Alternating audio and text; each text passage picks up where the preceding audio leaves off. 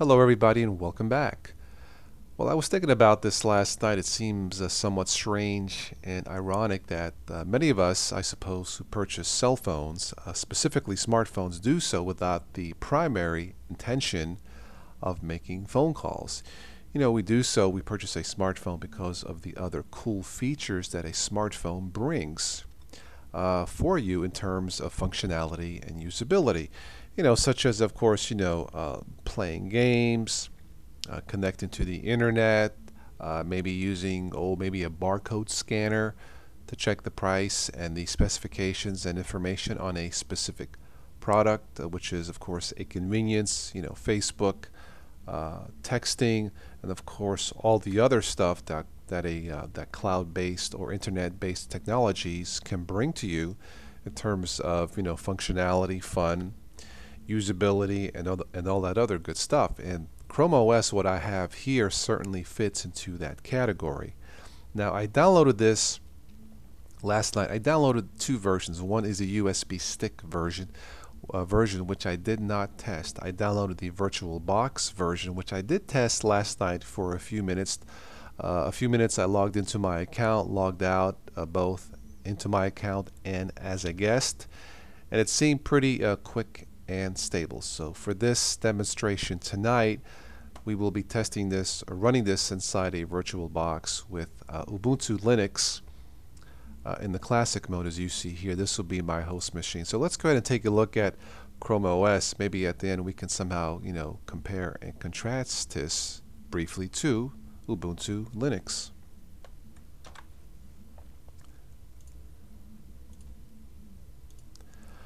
Alright, well, I set up my account here last night with this default wallpaper here.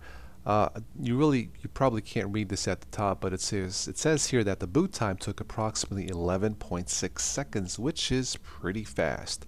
So at the bottom left here, you have basic functions: shutdown, add user, browse as guest. To the right, if I click that, this will give me the time and date, the volume control, accessibility, US keyboard.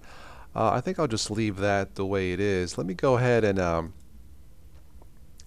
browse as guest. Okay, well, this is the default desktop here. Now, the one thing I did notice last night when I logged into my account, it did come up with, I'm going to say, maybe 6 different blocks or 6 different tiles welcoming me to the Chrome OS system and how it functions. Now, we can log into the internet here and get more information about this. But if you are browsing as a guest, this is what you would see. And it says here, pages you view in this window won't appear in the browser history or search history. It won't leave traces, cookies, and stuff like that. If I click here way at the bottom right, we can go into settings. Now it has here, of course, exit guest, connect to internet, volume, settings, time and date, shutdown, and help. But let's go into settings real quick, see what this looks like.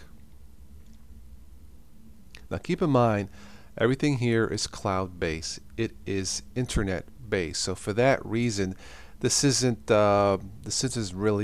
not really a normal, well, perhaps normal is a bad choice, but this isn't a conventional way of running your machine or your laptop if you so choose to buy a Chromebook. Now, some of this stuff is grayed out, but if I was to log in, I would be able to set the home button or show the home button, always show the bookmarks bar, set wallpaper, and so on and so forth. I suppose I can go to the mouse speed setting and speed that up a bit. Scroll down, it has other settings here, but I think I'll leave this the way it is. Of course, I can move this here left or right, click this here to almost to the top right, and this will give you some settings here as if you were running the Chrome browser in a normal or regular desktop or laptop. So let me get out of that, and here at the bottom you would have a panel bar of sorts. Right click. Now again, the set wallpaper is grayed out. If I was logged into my account, I could click that. I can auto hide the launcher. Of course, we have the browser here. Now this is where, let me get out of that. That's the middle tab there. the apps icon here. Now I downloaded about 3 or 4 apps last night after logging into my account. Now everything, keep in mind again, it's web-based. I downloaded what did I download? An MP3 player, a radio player, a couple other things, calendar, something like that, and they would show here as icons, as little icons here in this section here, and I could search this little handy search bar here. So let me click that again. Let me go to, and by the way, that there is a grayed out icon here, and it says here you have no notifications. Relax. Okay, I am relaxed. So let me click guest again. Let me click the question icon here, which is help, and let's get more information. Now, let me say this: if you are a newbie and are new to this, this should be extremely easy to function out using a Chromebook. So, if you're looking, maybe if you are going into college and looking for just a simple laptop to get you on the internet, or maybe as a secondary machine if at home, if you already have a main desktop or a main laptop. But let's go to here to where it says about Chrome devices.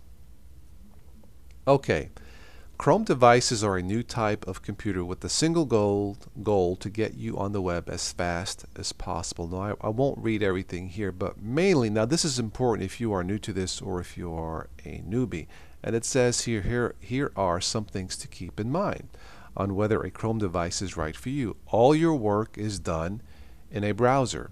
Mail, photos, documents, all your stuff is saved on the web. You can surf the web anytime, anywhere. Chrome devices start up fast and last all day long.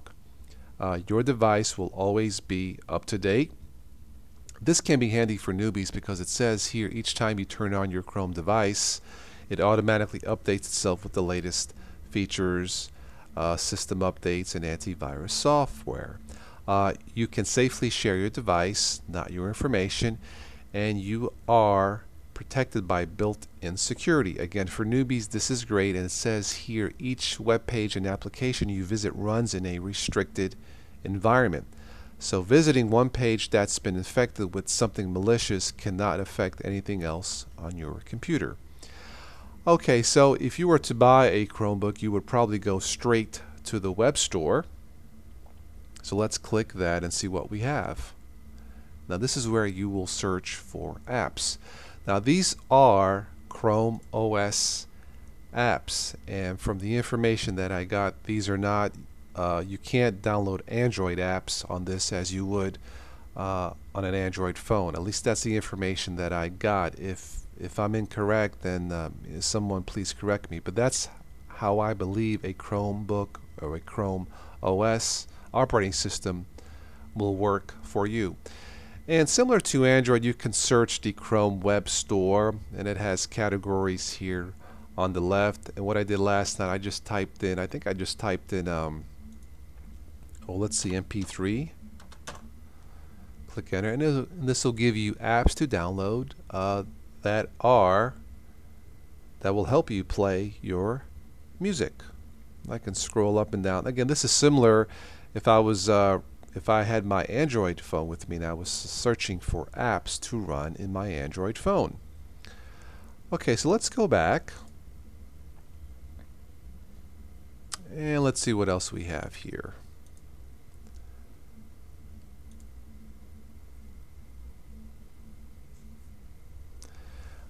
Let's go to devices and see what's available.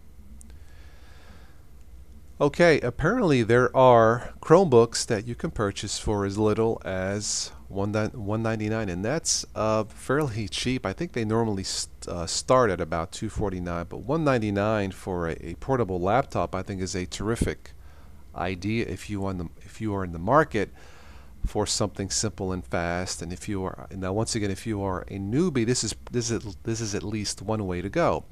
If you're looking for something bigger than a say a tablet and something with a regular full functioning keyboard, or maybe you like the feel of a regular keyboard, this is certainly the way to go. And by the way, you can plug in a USB stick in these, in this and save, say, your documents and music onto your USB stick. And as far as the web browser goes, if you have tried Chromium before, I'm sure you are very, very familiar with this. Now, if I downloaded an app, once again, it would show up here in my downloaded apps section here. And as I said, I downloaded a few last night after logging in, and I did not have any issues whatsoever. Now, obviously, if you bought a physical Chromebook, I'm assuming that your default screen would probably not look like this. It would probably have some kind of nice, wallpaper that you chose, maybe some other shortcuts on it to help you get started with your brand new Chromebook. But this is it. This is Chrome OS. It's designed for the web. It's cloud-based. It's meant to be more secure. It's meant to be fast. It's meant to be simple. And I believe, from what I see, it is designed for newbies. But how does this differ from a otherwise conventional type of machine? Well, I'm running Ubuntu Linux 12.04 in the classic mode. Now, of course, with a normal computer like this, you would have pre-installed apps or pieces of software.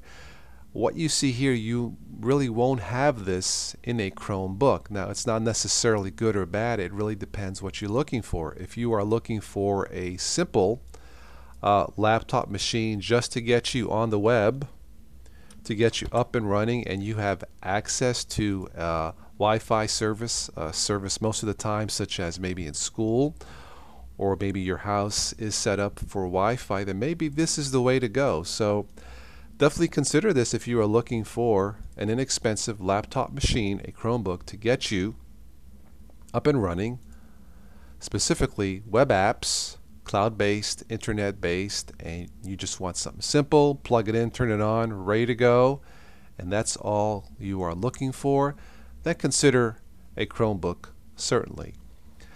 Well, I think that's my conclusion as far as Chrome OS goes and Chromebooks. If you decide to buy one of these things, let me know. Let me know how it works out for you. They are inexpensive, they're fast, and they're secure. That's probably something that a newbie might want to consider, or maybe someone who is not a newbie, something that you may want to consider in purchasing your next laptop. That's it. Thank you so much for watching this review of Chrome OS. Leave your comments below, and I think what I'll do is I'll post a link below. If you are considering buying one of these, I'll post a link below to get you up and running, shopping to a site where you can get more information on Chromebooks. That's it. Thank you so much for watching, and as always, I will catch all of you sometime in possibly your Chrome OS future. Ciao.